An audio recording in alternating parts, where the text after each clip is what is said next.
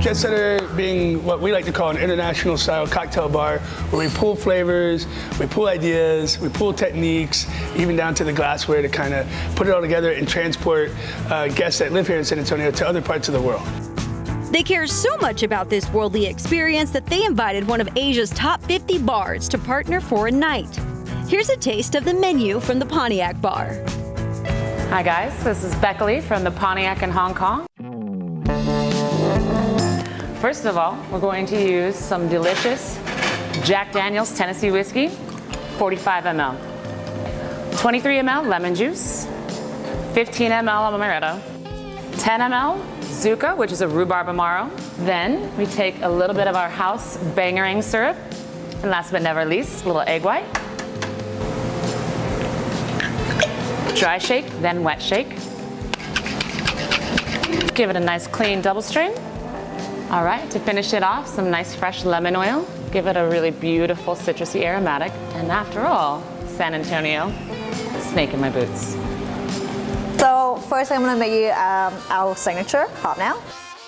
This is fantastic because it's got a little bit of a ginger syrup to start with. To make it a little bit more refreshing note, we have the lemon juice. Top it off with one of my favorite little modifier Amaro. We got a Verna. To top it off and to end things, we have rye Jack Daniels. Moving on to shaking. You will see why these cocktails are so beautiful and so popular in Pontiac. Look at that beautiful color. The ginger syrup is really sharp. It's got a little spice into it, but the whole thing itself is quite sweet and sour. And we're just gonna have a little bit of orange oil to add a beautiful and rounded aroma and place things together. Having San Antonio inviting us is definitely a huge milestone for us. This is a great time to put San Antonio in the spotlight and to bring someone from overseas. It just is something incredible. Today we're going to be making the Kowloon Station.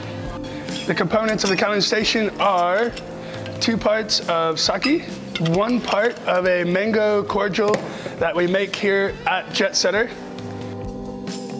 1 part of rice milk that we also make here in Jet Setter. So I took a trip to Hong Kong a couple years back, and inside Kowloon Station I had a very common form of breakfast or dessert called mango and sticky rice, and loved it. Fell in love with the flavors, wanted to replicate the flavors, which we have done here today.